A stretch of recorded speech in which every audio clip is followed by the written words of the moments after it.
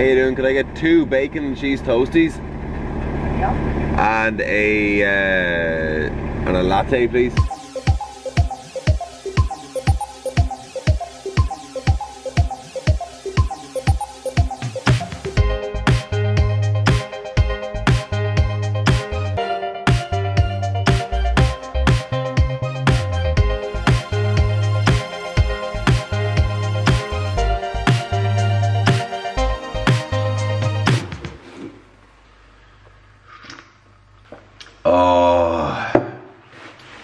It's 9:30.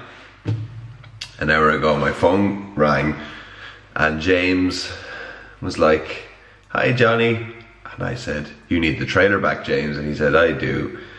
And I had been in bed for maybe 2 hours, 2.5 hours. I'm gonna have to go back to sleep and then wake up and start today again, I suppose. So yeah.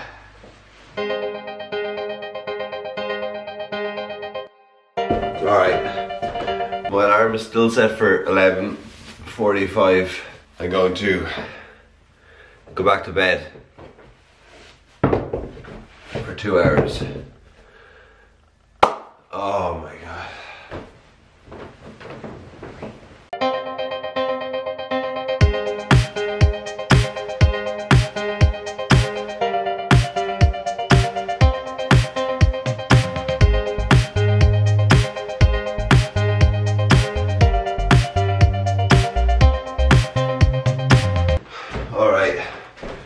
I've had a sleep for about, well, it's 2:30 now. I have to go and collect the pasta parcel, vinyl, graphic stickers.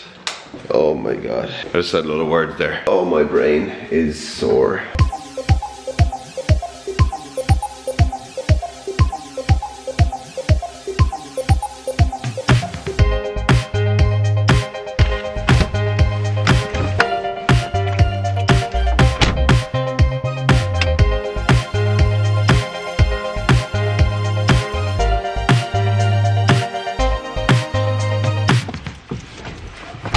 Vinyl, stickers, mission accomplished.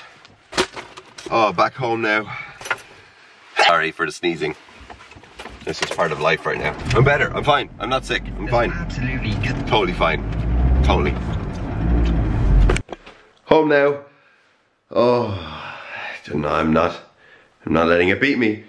I have a few things to do before we head back into the pasta parcel shop and finish off the display units and all that kind of good stuff. And oh well.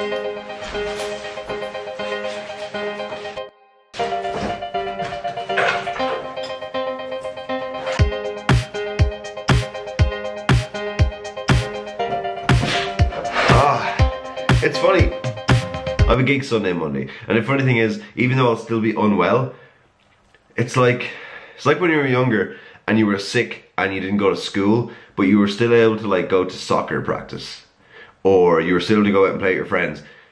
You will play the most amazing gigs of your life when you're sick, because you put me in front of an audience and if I have no hands, I will play guitar. Once the audience is there, there's no excuses. You can't cop out, you can't pull the other one, you have to just do it. Once people come to a gig, they are relying on the artist on stage to be their source of entertainment, their escape from reality for an hour and a half or whatever it is, and you can't let the audience down. That's my view on it.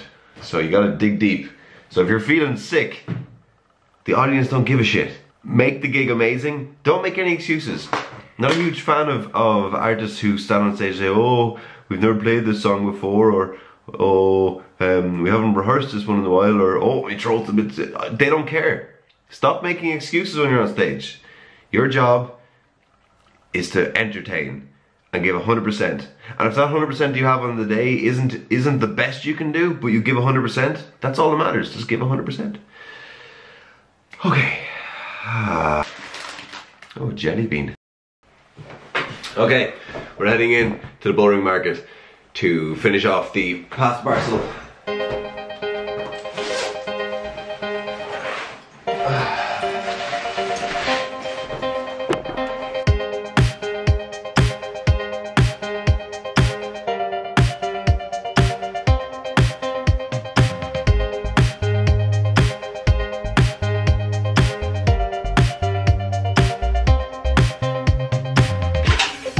purpose here today is to put the pasta parcel graphics on each one of these 3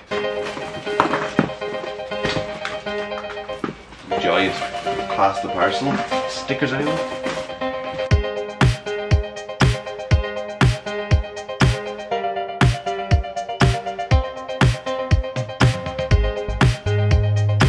This is the most satisfying part of doing this. Oh, genius. I was a genius before this though. 2 more of those to do.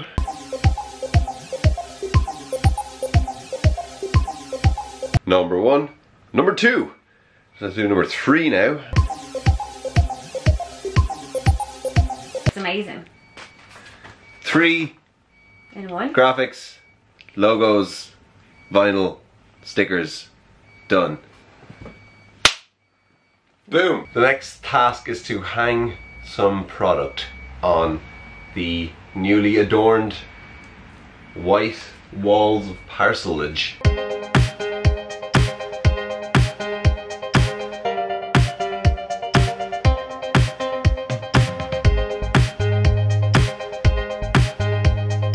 This is the Christmas parcel. Look at that hat. Oh, look at it, there's a little penguin wearing it. We're gonna do something here now.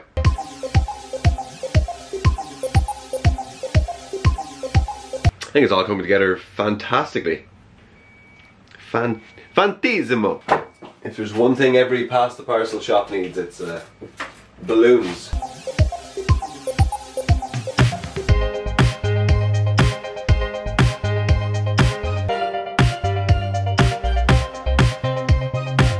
Okay, tonight's task has been successfully completed. When you see this, Saturday morning at 7:30, come into the Bullring Market and check out the new pasta parcel shop. First cabin on the left, in with rake of cakes. Get your parcel.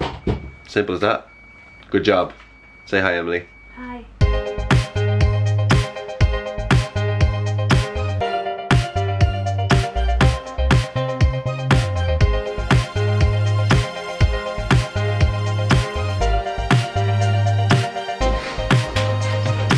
Home from all that work you've seen.